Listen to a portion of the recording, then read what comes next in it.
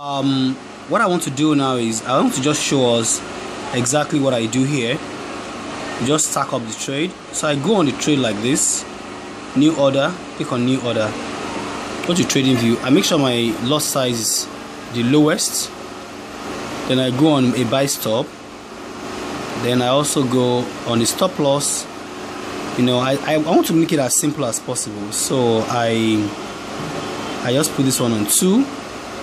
So I'm going high, so I put it on 0 because I'm going high. So stop loss is supposed to just carry in case market goes against me.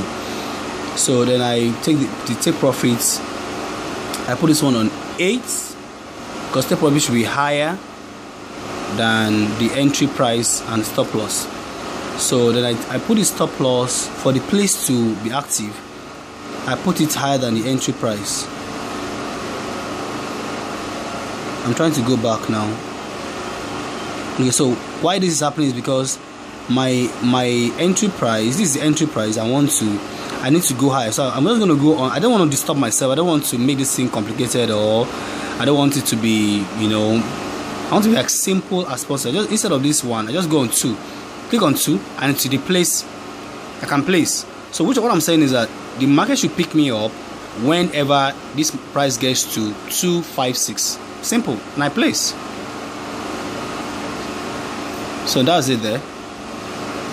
Then I go and do the same thing again. I do it like twice. I just do it like twice just to keep it there. Let me do it again. I like to first of all go to the stop loss, to go and click on the stop loss. Just to go and, I'm trying to make it as something I can close my eyes and do. That's my goal. I want it to be very, very simple to do. Then I make the stop loss high. I just change the figure, the second figure, the 8. Then I go like this. I make this one. I don't touch this 7. I just go and touch the third one. I don't just touch this one because this is what I'm looking for. I want this to change. Okay, I can go and touch the 6, but I don't want to disturb myself.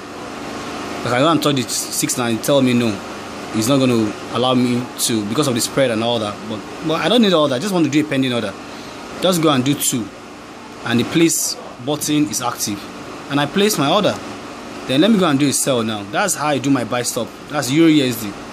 Let me go and do a sell stop. I go and do sell stop. So all I do is buy stop and sell. I don't touch buy limit and sell limit. I don't need it. It's the same thing.